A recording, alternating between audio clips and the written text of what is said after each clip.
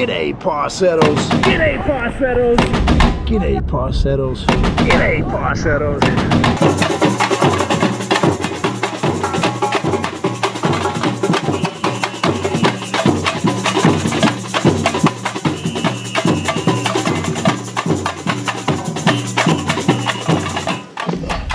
Now that's what I call the jump of the goat. So I've been in this city for the last couple weeks. I want to share with you guys the best spots to go out, the best places to eat, places to go, things to do, a little bit of the history as well. This city, with its history, its flavors, its colors, its, streets, has woken a part of me. It's inspired me in a way which I haven't felt before. The word magical gets thrown around all the time by people who are describing it because it's true.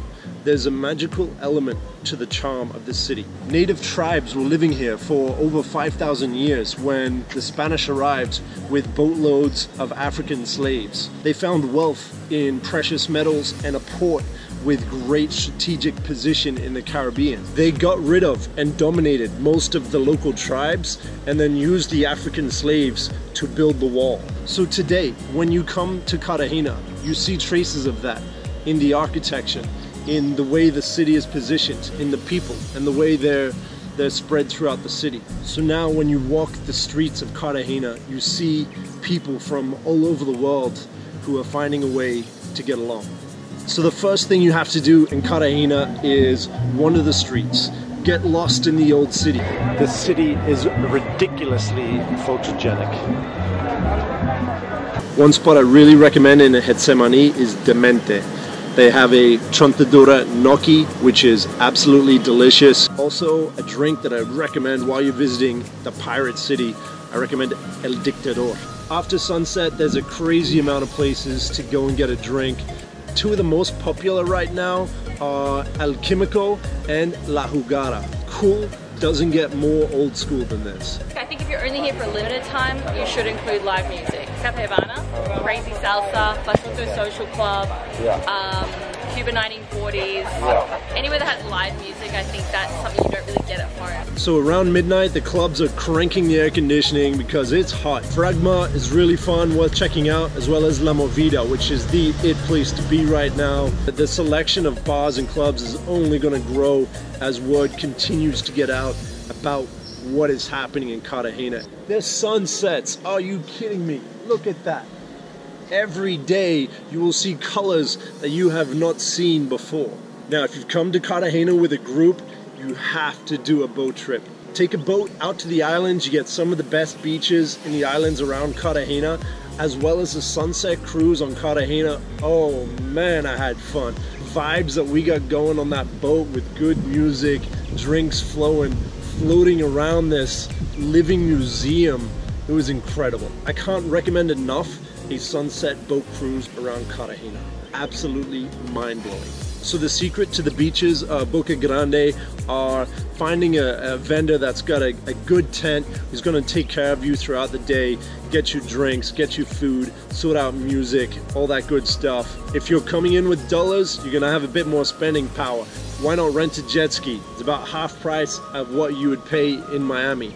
So in Miami, I think it's about $80 an hour. Here it's going to cost you about $35, $40 an hour to rent a jet ski. So where's the best place to stay in Cartagena? The most popular, the most preferred is probably right in the old city. The beauty of it is you can walk out your front door and you're in a magical city. Bear in mind your nightly rates for a hotel room can be up to $300, $400 for a decent hotel. Boca Grande, there's a lot of tourists, so there's a lot of people trying to sell to tourists. It does have a bit of a more modern, let's say Miami vibe. You've got great beach access. If you are looking for a place to stay in Boca Grande, we do have an apartment there with a pool. Getsemani. Getsemani is where you're gonna find most of the hostels. It's getting so popular that the prices are getting close to where the old city is. Getsemani, you're gonna find a big mix of hostels, boutique hotels, and some local Airbnbs. Now my personal favorite and where I've been staying for the past few weeks here is in Menga. Menga is literally a 4-minute walk from Getsemani. It's a quieter, more local residential neighborhood, and the Cartagena Suites, a a building that we've just renovated. We now have 12 furnished units available for rent. You're gonna get your best bang for your buck in these units. In Menga, there's a place called the Club de Pesca. Grab a sunset cocktail there. You get views of the old city and Boca Grande.